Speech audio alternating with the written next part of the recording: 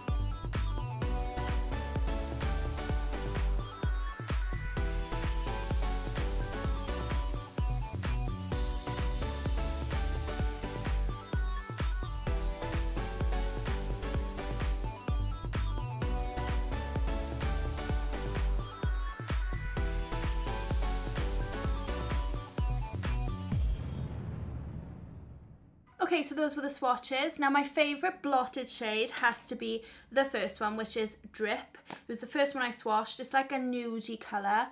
All these colours, by the way, you can build up. So I just did like one layer, but you can build up the layers and layers for more intense colour. But I kind of like the natural sheer tint colour, but you can build it up to get a more full coverage colour. So that was my favourite blotted lip. And then I have 2 favourites for my ultra blotted. This is my ultimate favourite ultra blotted. This was the Zuma, the first ultra blotted that I swatched. Zuma. It is such a pale, nude, pinky, just like the perfect shade, and it's matte and it looks amazing on your skin, on your lips. And then the other one was Love Bite, which was the second one that I swatched. It's more of like a corally pinky shade. Not coral, but it's more pinky orangey type shade, and yeah, I love that one as well.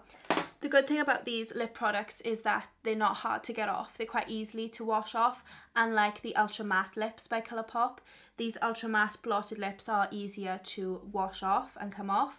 So they do last all day, don't get me wrong, but when you wash them off at the end of the day, they are easier to get off, which is a good thing. So yeah, those are all the shades. I do love the products. I think they're about $6 each, which is really affordable. So yeah, if you are looking to buy some shades of the blotted or ultra blotted, I hope this video was helpful. And yeah, that completes this video. I hope that you liked it. If you did, please give it a big thumbs up down below. Make sure to subscribe to my channel if you're not already, so you can see all my other videos. And I have loads and loads and loads of Colourpop videos on there.